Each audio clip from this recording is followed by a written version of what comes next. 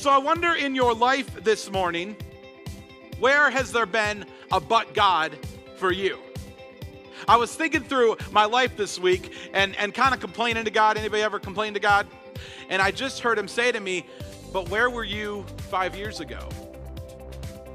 Where were you 10 years ago? You see, some of you this morning don't even realize that but God, you would not be here today.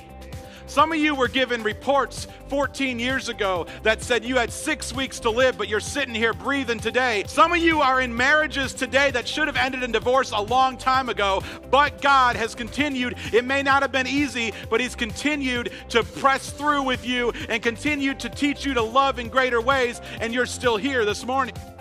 I wonder in your life, where is your but God in your life? And if you started focusing on what God has done, how would it change your mindset?